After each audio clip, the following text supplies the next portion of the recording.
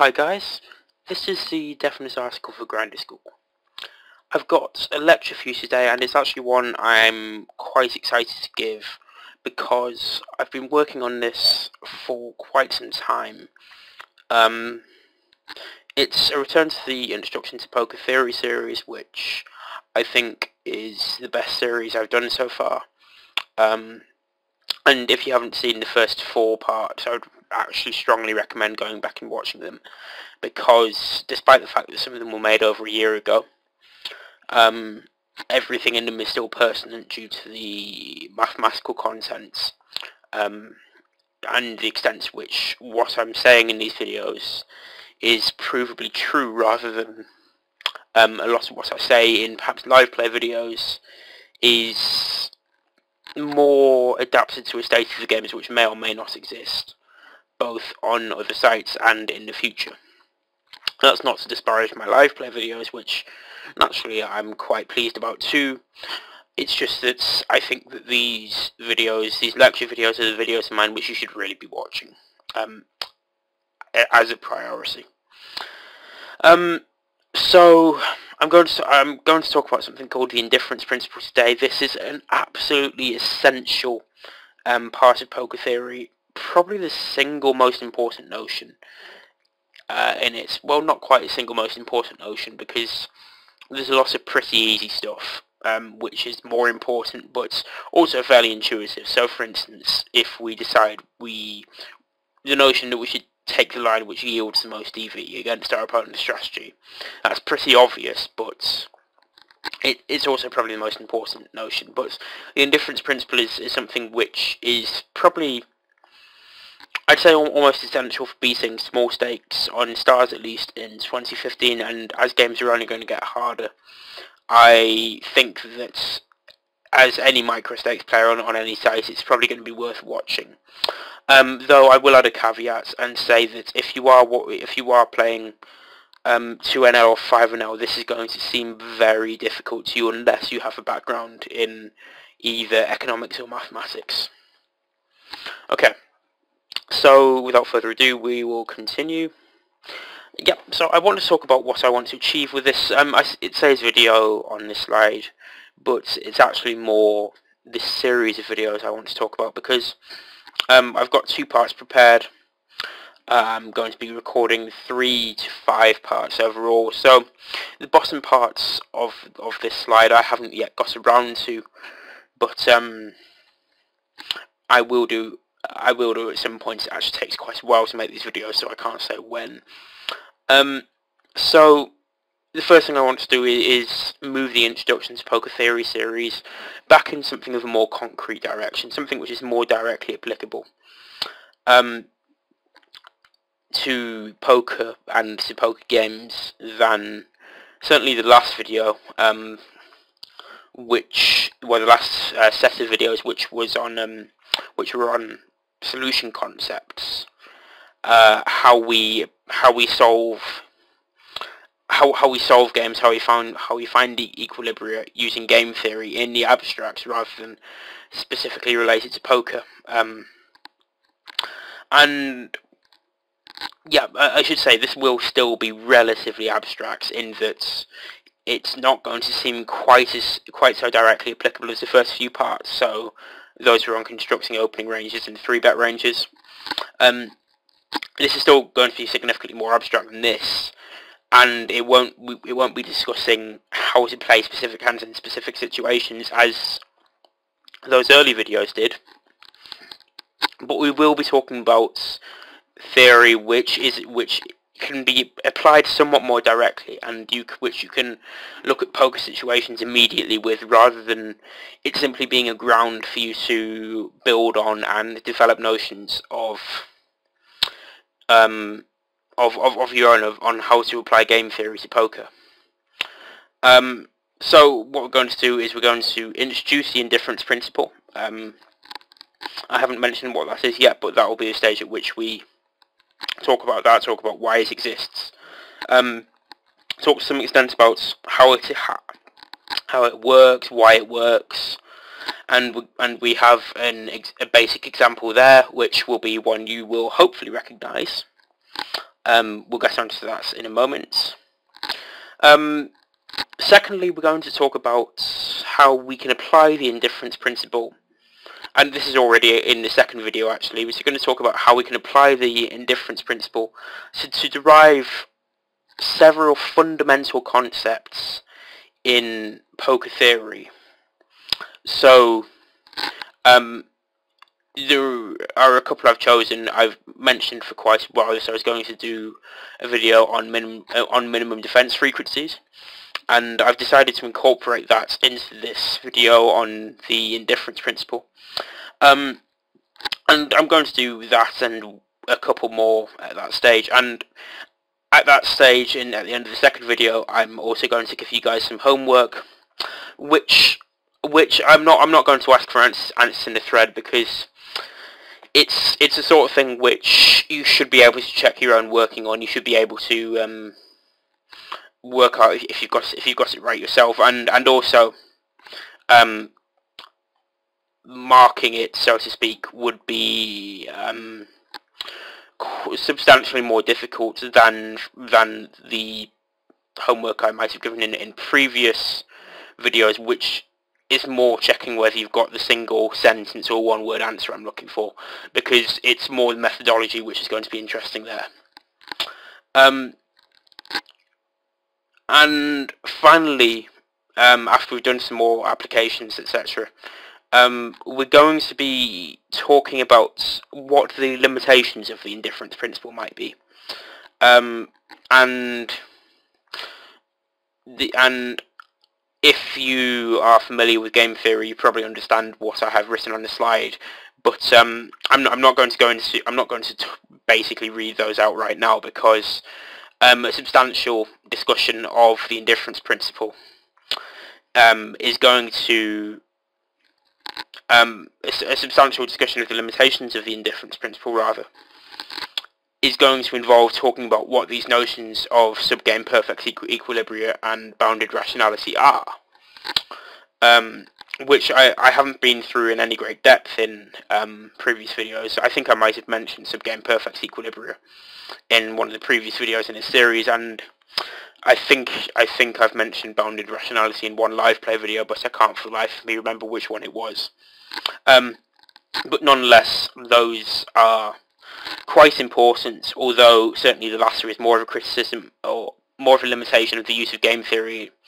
I say game theory, that's too broad. It's more of a limitation on the use of Nash equilibria, let's say, in poker generally. Okay, so that's quite a long introduction, I'm aware, but I think it's necessary to talk about what we are going to be doing here, because this is going to get quite difficult quite quickly. So I would recommend having a pen and paper on you for that reason, and it's going to be useful. There's going to be a lot of algebra in this video, so I would strongly recommend pausing the video, working through the algebra yourself, making sure you see what's going on with the algebra, because it's quite important for you to understand the indifference principle, that you understand the algebra I'm going to use. And certainly, naturally, even if you understand immediately and intuitively, working through some examples, both on your own as well as having them told to you, is going to help your understanding significantly. And I would also add that I would absolutely recommend thinking about what kind of limitation, what kind of small modifications you can make to examples and notions I offer in these videos, and how that might change what the results we reach are. And that's going to be extremely helpful too, not only with understanding the indifference principle, but that's also the kind of critical approach I feel we should take to learning poker generally. So, the indifference principle. I'm going to start by reminding you of the definition of a Nash equilibrium, and we have covered this in pretty great depth in previous videos, so I'm not going to talk about it in great depth here, but just to remind you, the definition of a Nash equilibrium is where neither player can unilaterally deviate from their strategy to increase their expectation. And if that sounds like gobbledygook, you go back and watch. I think it's the second part of the game theory series, and that should be pretty helpful for you to understand that, because it's not a particularly complex notion or particularly complex wording. Right. So if we then consider what that notion of a Nash equilibrium means, if at that Nash equilibrium in a poker game a player is playing a particular hand with a mixed strategy. So I'm going to use the terminology pure strategy and mixed strategy quite often in this video, so I'm just going to very quickly define them. A pure strategy is where you always take a particular action in a particular strategic situation. So that's same card, same pot size, same board, same everything pretty much. And a mixed strategy is where you don't take a particular action 100%, so you take one action some percent and another action some percent, and of course this can be 2, 3, 4 actions. Because a player, to play a mixed strategy at equilibrium, they can't unilaterally deviate by definition to increase their expectation. Given the fact that they're using a mixed strategy, and so they're not choosing not to use a pure strategy, it means that all the actions within that mixed strategy must have precisely equal expectation at equilibrium. Because otherwise the player could unilaterally improve his expectation by taking one action 100% of the time, or at least changing the frequencies, but still that would mean that it would still be a mixed strategy, and therefore the logic would still work. So just to reiterate, this is essentially the fundamental notion of the indifference principle. If at equilibrium a player is playing a mixed strategy, it must necessarily follow that all of the actions taken within that mixed strategy have precisely equal expectation. And write that down. That is the notion, the single notion we're talking about. So, why is this important? And this is actually a pretty detailed slide. So you can probably just read this, but I'm going to talk about it anyway. If we use a mixed strategy in a particular game, in a particular situation, and I'm using game in a technical way here. Game here means any posed situation in which we're just finding a Nash equilibrium for the situation in which we have reached. So we're not passing any judgments on whether what's happened already in the hand forms a part of an equilibrium. We're just saying, given that is the case, what is the equilibrium for the game which remains, for the new game which has different rules to poker, because the players start with different ranges, there's a board already. And that means that we can use the fact that we must be indifferent between the two options. They must have precisely equal EV to calculate our opponent's equilibrium strategy, or vice versa. If our opponent uses a mixed strategy as equilibrium, then we can use that to calculate our equilibrium strategy within reason. And this is because once we do have one part of this equilibrium strategy, finding the equilibrium in a two-player game is simply a matter of finding a best response, which is relatively simple. Because if we can say conclusively that one strategy forms part of an equilibrium, then we can also assume, we also know that in equilibrium that strategy isn't going to change, it's not going to deviate, so we don't have to consider our range as a whole. We don't have to consider what certain plays do to our range, or anything. We just have to take each individual hand and take the line with it which yields the most expectation against that strategy, against the other component strategy of the equilibrium. And in fact, there's software which you can enter certain parameters, so that will be ranges, stack size, and one player strategy, and you can click a button and it will calculate the best response to that strategy for you. The most famous of these softwares and the most commonly used being Card Runner's EV, which I think is probably going to be very useful to use. It's actually a piece of software which I haven't learned yet, but it's one which I get the feeling that I certainly should learn, and indeed I think everyone who aspires to be an excellent poker player should learn to use. Okay, so that's a pretty short introduction, admittedly, but it covers the basic points of the indifference principle. But of course, that's not it. That is the indifference principle, but there's a whole ton of application that we're going to go through in later videos. In this video, we're just going to work through an example, actually, in a reasonable amount of depth, just to make sure you know what's going on, you know how and what you should be doing in a sufficiently great amount of depth that you can apply it to your game, and practically so, rather than just notionally so, as you might have been able to with, for instance, solving through domination in the previous videos. So we're going to talk about a toy game that I've talked about before in this series. You've seen it before if you've been watching the series. Player 1 and Player 2 are heads up on the river, and stack sizes are pots. Player 1's range consists of nuts hands. So when I use the word nuts, I mean hands which always win at showdown. They're ahead of 100% of the opponent's range. And air. And when I say air, I mean hands which are behind 100% of the opponent's range. They always lose at showdown. With an X nut to Y air ratio, where X is less than or equal to Y.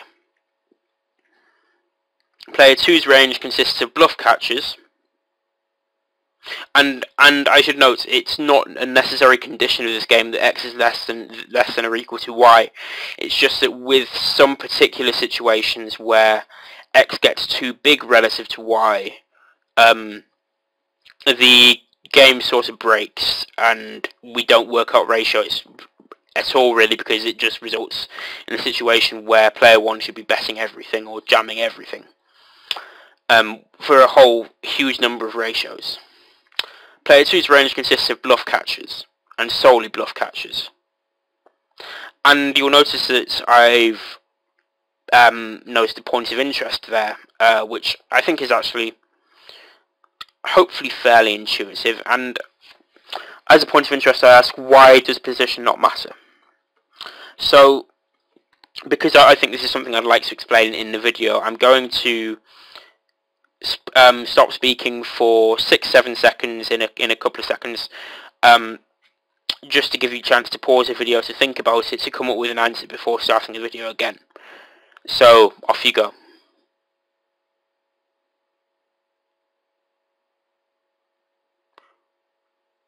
Okay, so hopefully you've got your answer now. The reason why position doesn't matter here is because there is absolutely, whatever position the two players are in, there is absolutely no reason that player 2 should be doing any betting whatsoever. And this comes down to the very simple reasons for betting. You either, in river spots, really, you either bet for value or as a bluff, and there are some very limited exceptions when your opponent is playing an exploitable strategy. But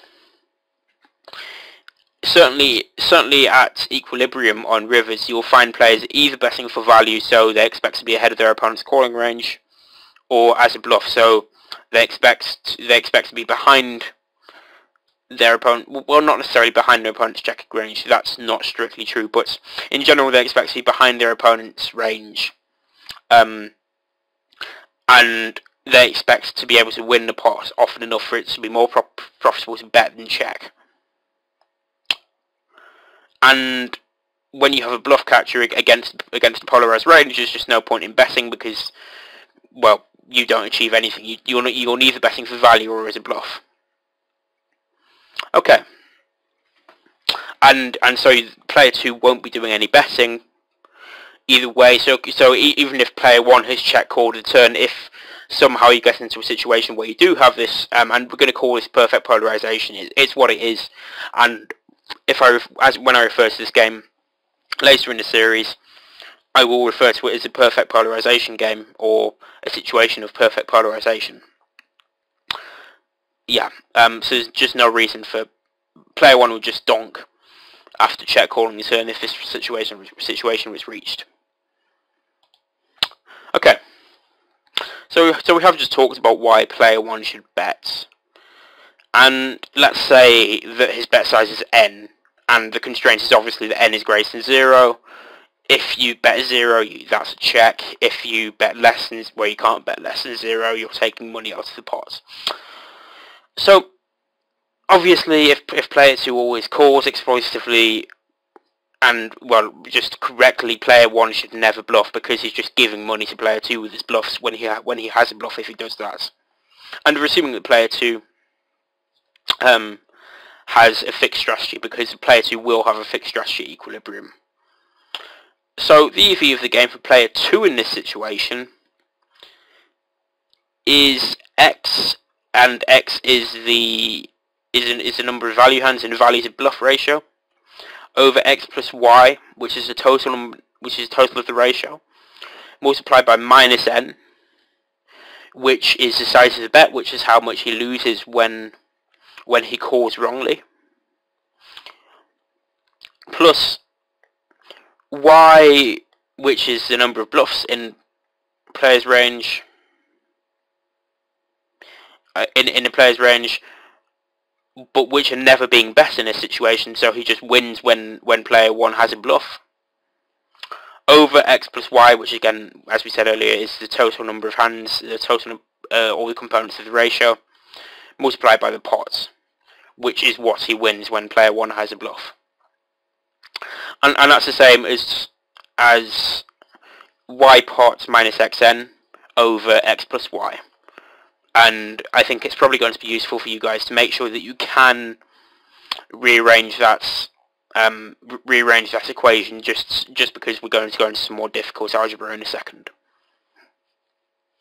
So, given the constraints set out in the last slide, this has a minimum EV for player 2 of 0, depending on the values of x, y, and pot.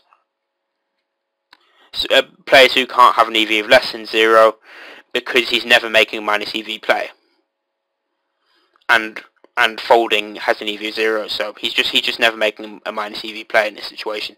Practically speaking, this is also true given the constraints set out in the last slide. On the other hand, if player 2 is always folding, then player 1's best response is to always bluff.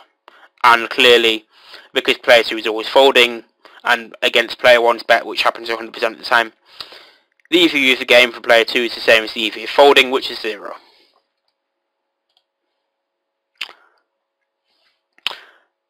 Moving on, let's consider whether a mixed strategy is best than either of those two options. If player 2 happens to call 90% of the time, bluffing is minus EV for player 1 unless n is less than or equal to 1/9 of the pot, the n being the bet size, remember. Against this strategy, clearly betting pot with value and giving up bluffs is going to be more profitable for player 1 than betting a 1/9 pot range, and we're just going to note that we're not going to consider a strategy of altering bet size based on hand strength, because frankly it should be pretty obvious that we're trying to form an equilibrium, and remember player 2 is actually going to be able to unilaterally deviate against that strategy to just win it on the money. Since bluffs are 0 EV in a balanced range, and he loses a lot of value with this strategy. However, the EV for player 2 of this strategy pair, which is player 2 folding 90% of the time,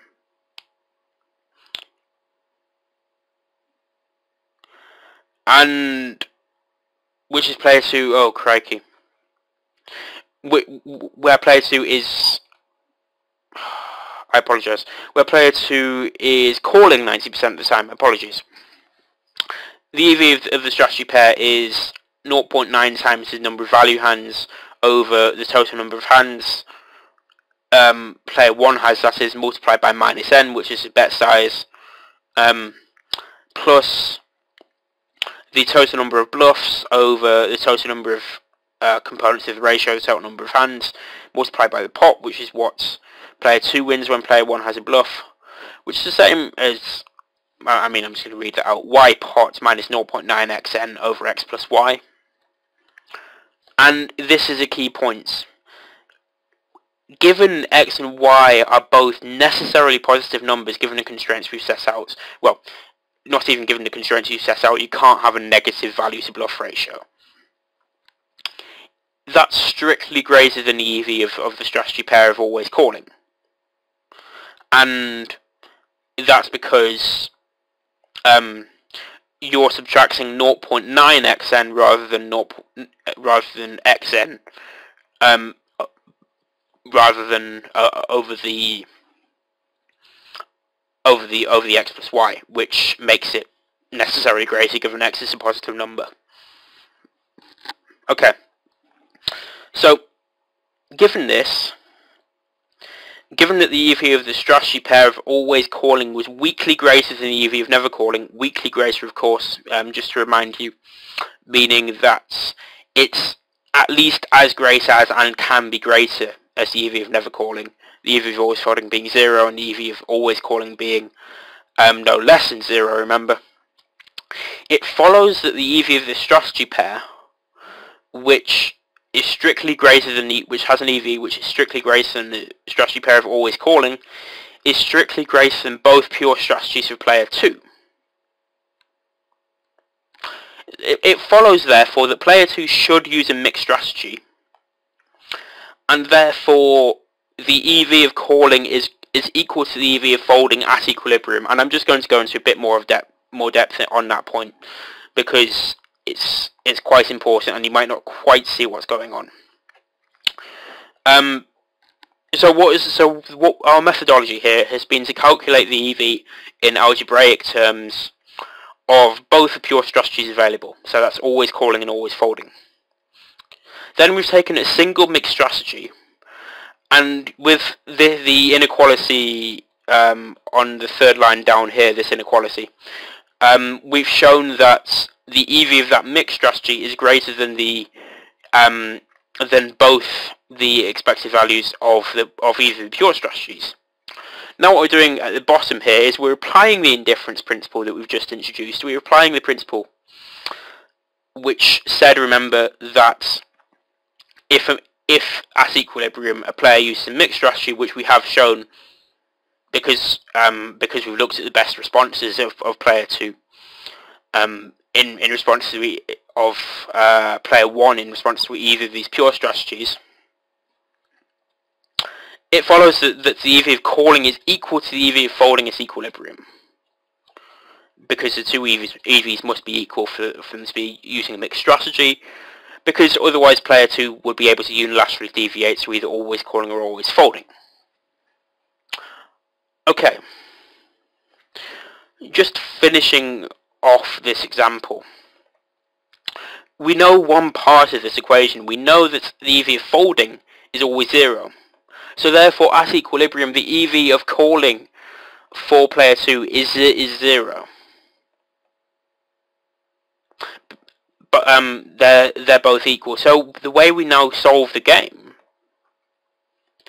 is by giving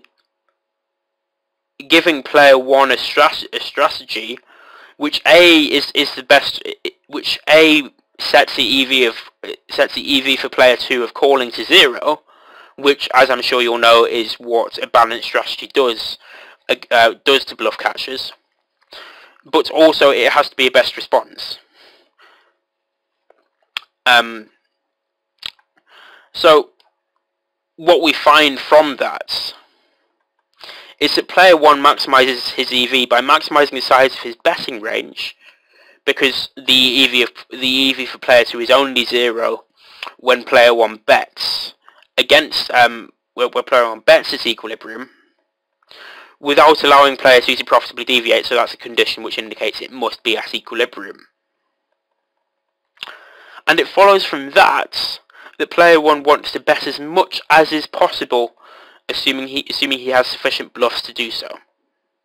If he doesn't have sufficient bluffs to do so, it gets a little bit weird, and he can just bet his entire range. So there are actually multiple equilibria in that situation, because if player 1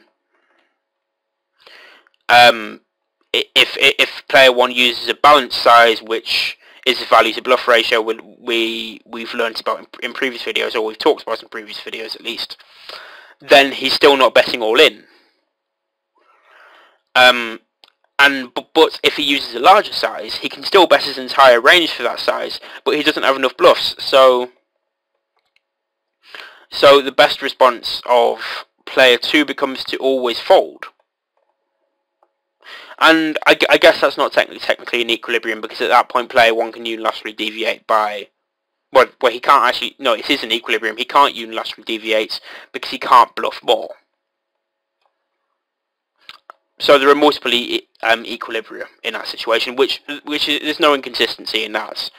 We've talked about this in previous videos.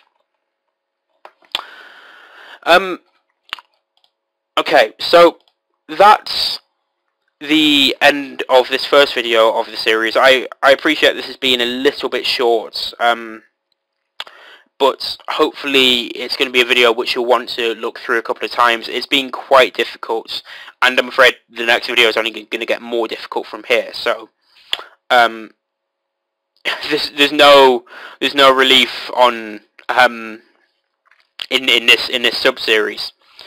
I hope you've enjoyed it. I hope this has allowed you to start to think before probably next week's video, which will also be on, well, it will be a continuation of this, if it might be the week after, because I do have a couple of other videos in the pipeline.